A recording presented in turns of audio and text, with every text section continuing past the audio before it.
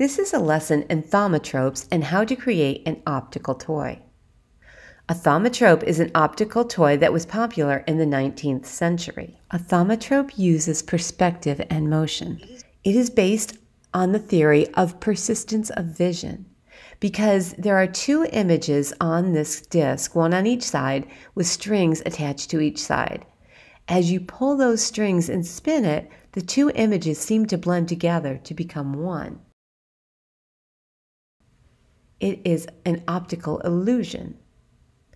To create these thaumatropes is a pretty simple process. So first you'll need some supplies: paper, pencil, glue, string or rubber band, a hole punch. And then you're going to trace a circle onto a piece of paper. You can use two pieces of paper and hold them close together, or you can fold that one piece of paper so that you have two circles. You're going to carefully cut along your pencil line, and again, you want to have two matching circles when you have cut this out. Then it's time to get creative. You want to have great looking images, one on each side. And remember, they're going to overlap, so be careful of your placement.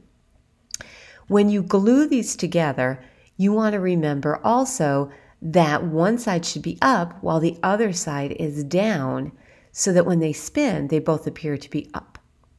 You're going to take a string or those rubber bands for the edges, and when you attach them and then pull the strings between your two hands, you can spin those images.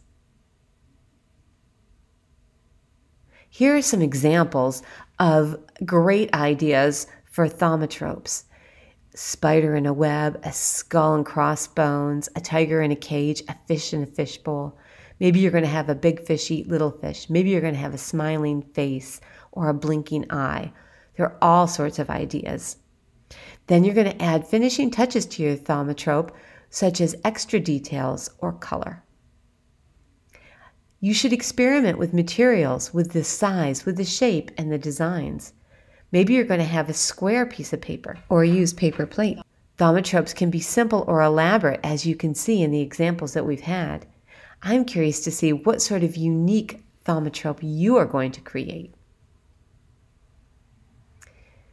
Take at least 2 pictures of your final project to send along.